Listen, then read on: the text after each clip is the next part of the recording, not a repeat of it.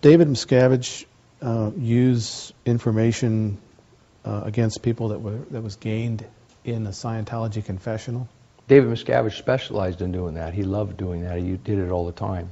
And as a precursor, could you describe what a confessional scenario was like in Scientology? Okay, a confessional in Scientology, it's like an auditing session. You've got an auditor or a confessor, and you've got a pre-clear or a person who's being counseled. And it's just like an auditing session where you ask the guy a question about, his mind or his time track, and he goes back in his mind and finds an answer and gives it to you. Except in a confessional, it has to do with transgressions that you've committed. It's a specialized form of auditing. Okay, and you ask the guy, have you stolen anything? Boom, reads on the meter. And then you look at the guy and you ask him to answer the question, and you get the guy to confess. Okay. And it works like auditing too, because when you confess something, it's a very cathartic experience. You get this floating needle phenomenon on the E-meter, which indicates that the guy's space is in a good place, his personal spiritual space. And you can see it in the guy. There's a lot of relief, color in the face, the whole thing. That's basically a confessional in Scientology. There's a little bit of an aberration or hitch connected with it, because sometime in the 60s, when the AMA and the BMA and the FDA and the CIA and the FBI and everybody and their brother alphabet soup was after L. Ron Hubbard, he got a little bit worried about security within the organization, and he started this thing which he called security checks. So it was using confessionals as a security tool to make sure that people around you could be trusted, you see?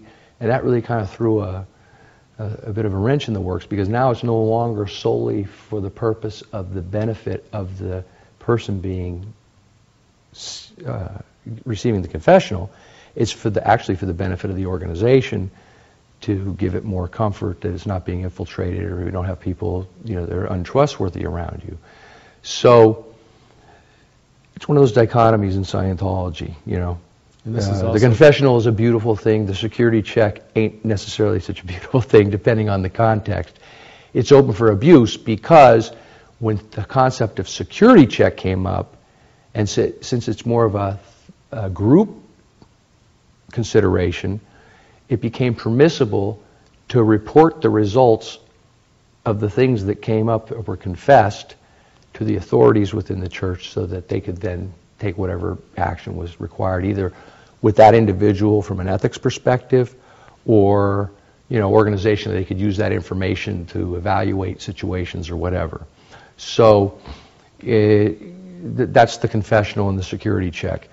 David Miscavige took full and complete advantage of the security check aspect, and was obsessed with finding out any details he could about people. And from one perspective, it put me in a really strange position, because one of the greatest joys I have is giving a confessional to somebody, because they get a tremendous amount of gain out of it. But when you start seeing that, the fruits of that, you see this guy, this man or this woman, walk out of there feeling 10 feet high, and then you go down to a conference 2 hours later, and Miscavige is there at the head of the table, talking about this guy or this girl's sexual peccadillos that came up in the security check. It really becomes sort of gut-wrenching, and you conflicted. You become conflicted. So he shared the private information that was shared in a security check. He shared that with other people? Right. How many other people, like around a conference table? Around a conference table with 40 people, all of management. They'd have these conferences all the time. Everybody have to get at attention and wait for Miscavige to show up. He'd show up, sit down at the end of the table. Everybody else would sit down, and then he'd give his spiel on whatever it was about. Many, many times, he'd just sit there and denigrate people for the things that they confessed to doing. Now you said, which incidentally, and I say, I always tell you, there's a big difference between L. Ron Hubbard and David Miscavige, because he continually tries to position himself as the second coming. Okay, and this is the perfect example of where those things couldn't be further departures, because he reveled in that. He reveled in bringing people down with that information, when the whole purpose of it is to get the guy vent and bring him up. Now you see how it sabotages the whole process. You said it was okay to use that security check information, but was that done in a quiet sort of one-on-one scenario? That's how it was intended. Okay. And that happens all the time. That happens over at Flag day in and day out, even if you're a public. Mm-hmm. Like these people on OT7, they come in every 6 months and they get a little security check. Mm-hmm. Not a big deal. But things will come up. You know, they'll have some peccadillos, they'll have some ethics situation.